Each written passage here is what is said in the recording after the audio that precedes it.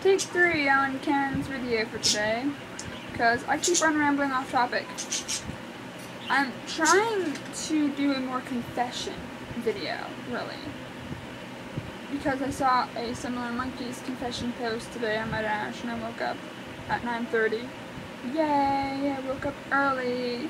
If you've been seeing my blog, I have a horrible sleeping pattern. Up till like 5. Don't get on till like noon. Yeah. But, I saw a post, and they were talking about how they were afraid of their being a fan of the fact that they're being a fan of the monkeys. That it's going to fade away. That it's just a phase in their life. That it's just gonna fade out. That they're not going to be monkeys fans after a while. And I saw that, and it just kind of reminded me that, I can never stick with an obsession for very long. Year, a little bit over a year. I think I was a fan of Cars for like 2 years. Yes, the Pixar movie, don't judge. But, that's probably the longest it's ever been. Well, actually, Blue's Clues was like many years. And I was like 5. I've been obsessed over many different things in my lifetime, which is a little crazy. But, I always grow out of them. Always. There may be traces of love still to be found. Like with the Disney movie Cars, the whole new Cars Land Park, I believe it's called, at the California Adventures Park. I've seen some promos for it. It looks just like the movie. I was clawing at the TV screen. Yeah. So some traces left over. But it's never the same as before. And that makes me sad, because I've already been obsessed with 2 different bands, the Beatles and the Who. The Who is a short obsession. I didn't listen to them much, which was a lesson I kind of learned from being a fan of the Beatles.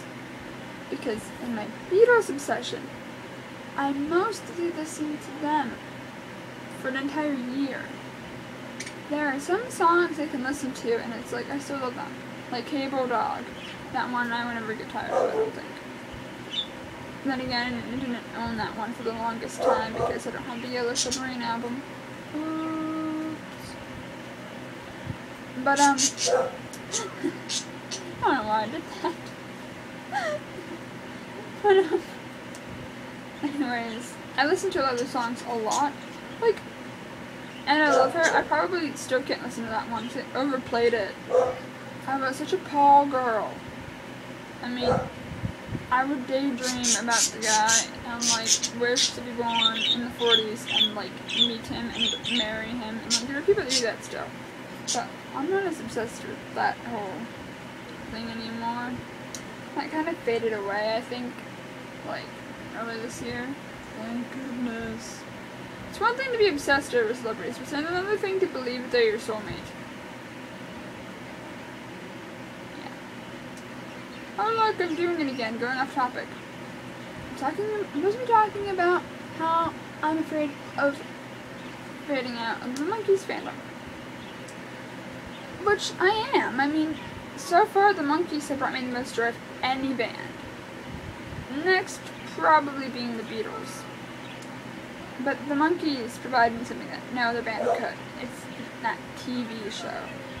I mean, yeah, I think, what about Beatles? You have Hard Day's Night and Help. It's not the same to be able to sit down for just half an hour, with a little break in the day, and just laugh your head off at these monkeys, at these 4 wonderful, perfect characters. Notice the characters are perfect, the human beings certainly aren't. But, it's just funny and zany and, you know, hey, we're the monkeys, people say we monkey around. You know, come on. It's fun. And the fandom is probably, out of all the fandoms I've been in, the most welcoming, maybe. Kind of. There are some fans that complain about, oh, I miss the fandom the way it was before Davey died. But they don't give me crap. I haven't really done much. Have I? Have I ruined your fandom? I don't think so. I hope not. That would stink.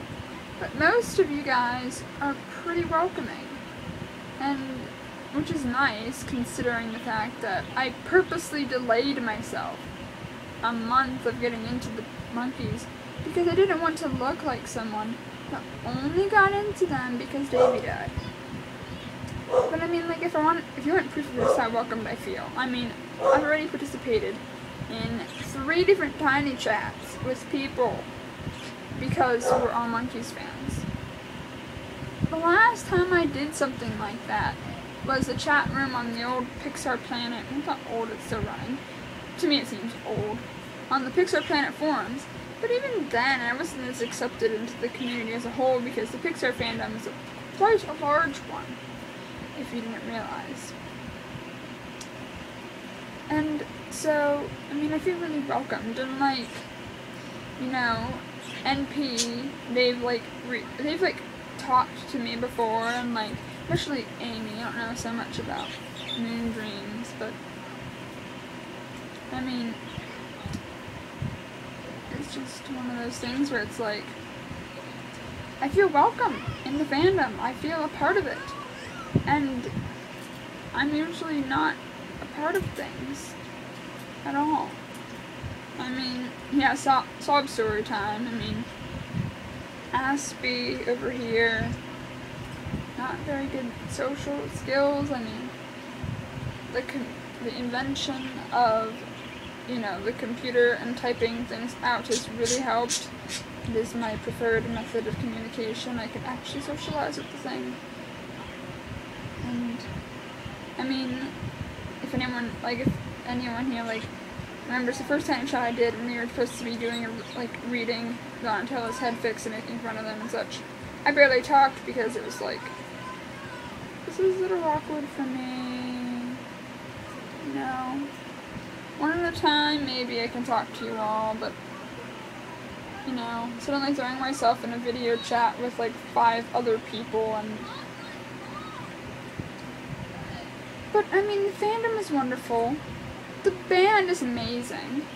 I mean, they were manufactured, and within, what, months they could put on a show and wow a crowd, and, I mean, they were amazing. I can only imagine what they would have done if Peter and then Mike hadn't left.